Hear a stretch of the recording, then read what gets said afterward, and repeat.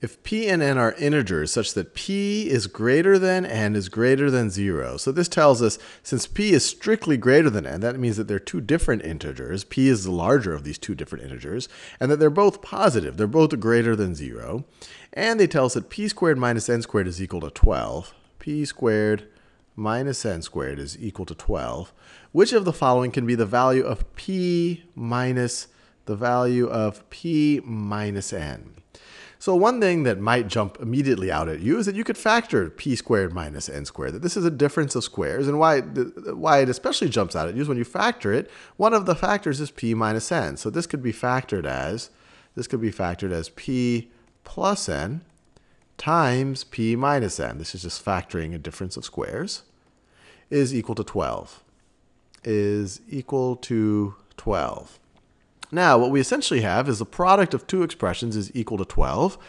Each of expressions, this expression right over here, p plus n, this is the sum of two positive integers. This is the difference of two positive integers. So both of these are going to be positive. Both of these are positive integers. The reason why we know p minus n is a positive integer is they tell us that p is greater than n. So this is going to be a positive value. So let's think about all the different combinations of positive integers that we could take their product and get to 12. So it could be, and this of course is going to be the larger of the two. This is going to be the larger of the two, and this is going to be the smaller of the two. So let's see. You could have 12 times 1. 12 times 1 is definitely equal to 12. You could have, let's see, you could have 6 times 2, which is equal to 12. You could have 4 times 3, which is also equal to 12. So these are essentially all of the contenders for p plus n and p minus n. So let's think about how we can rule some of these scenarios out. So let's take the first scenario. Let's say that p plus n, let me write it in green. So the first scenario, let's say that p plus n is equal to 12, and p minus n is equal to 1. P minus n is equal to 1. Well, we could solve for p here. We could add the left-hand sides. The n's cancel out. You're left with 2p. And you add the right-hand side, you get 13. P, you divide both sides by 2, you get p is equal to 13 over 2. Now, this is not cool because this contradicts one of our first assumptions that p needs to be an integer.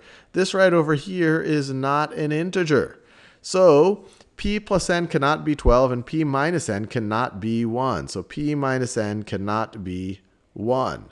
So actually we can rule this out right over here. P minus n cannot be 1. Now let's think about this scenario where p plus n is equal to 6. P plus n is equal to 6. That's the larger of the two factors.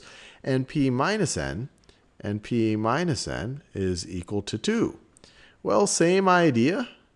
We can add the left-hand side. We're left with 2p. And then the right-hand side, we get 6 plus 2 is equal to 8. Divide both sides by 2. You get p is equal to 4. And if p is equal to 4, then you see, well, let's see, 4 plus what is equal to 6? Well, 4 plus 2 is equal to 6. N is equal to 2. And that works out here. 4 minus 2 is equal to 2. So this is completely consistent. Both of these are positive integers. They're different positive integers. P is greater than n. So it's completely possible that p minus n is equal to 2. So this is completely a possible value of p minus n. And then let's look at this last, so this one works out. Let's look at this last scenario. So we have p plus n is equal to 4, and p minus n is equal to 3. Well, same idea. The left-hand side, you get 2p is equal to 7. Well, once again, when you divide both sides by 2, p is equal to 7 halves.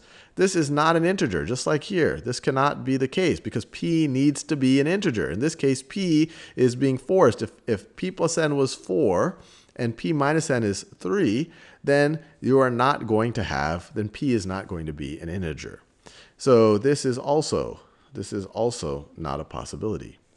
Now, we could have ruled this out even without doing that exercise, because if p minus n was 4, then p plus n would have to be 3, but p plus n is going to be the larger of the two values. So p minus n with even if this were a possible scenario, even if we didn't end up with a non-integer right over here, we could have gotten p minus n to 3, but not to 4. P minus n is going to be the lesser of the two factors between if 4 and 3 were even contenders, but we know here that they aren't.